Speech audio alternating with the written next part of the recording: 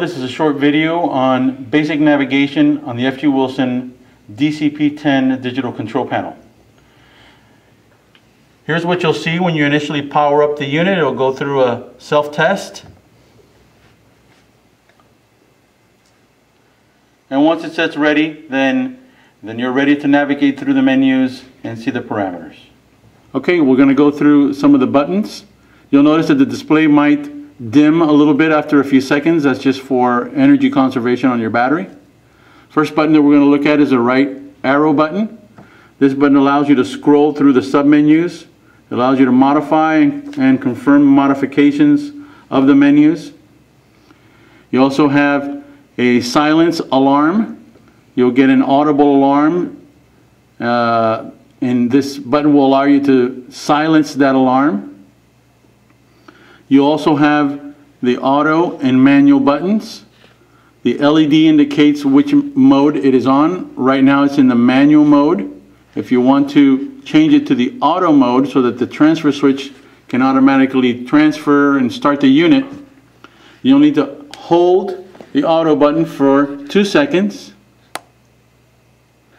And you'll notice that now the LED is indicating the auto position.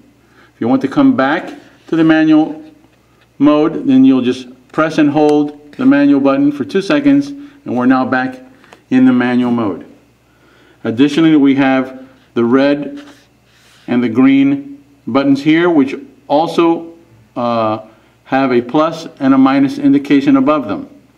These buttons are used for starting in the manual mode and shutting down, and they're also used within the submenus to increase or decrease the values of the parameters.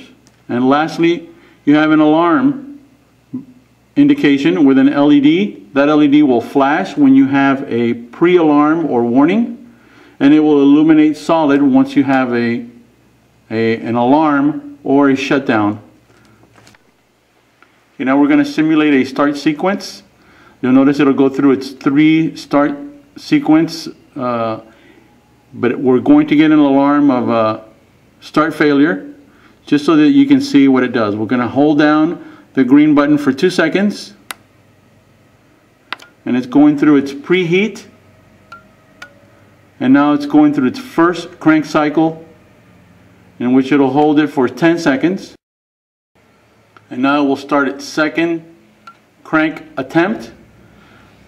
The icon that you see here is letting you know that it's attempting to start and it's not been able to. So now it's counting down on its second crank attempt.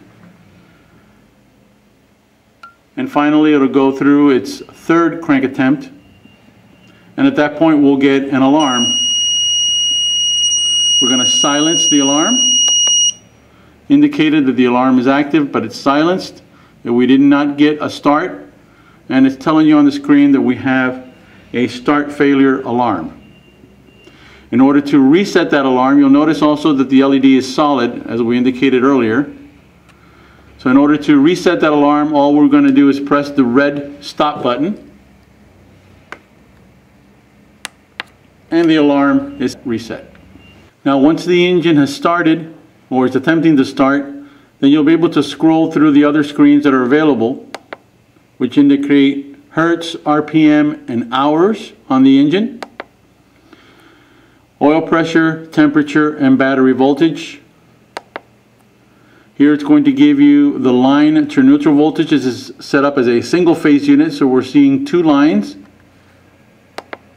And then the voltage between line to line. And finally the amperage on line 1 and line 2. And then it just starts through scrolling through those menus once more. So there you have the basic navigation functions of the FG Wilson DCP-10 digital control panel.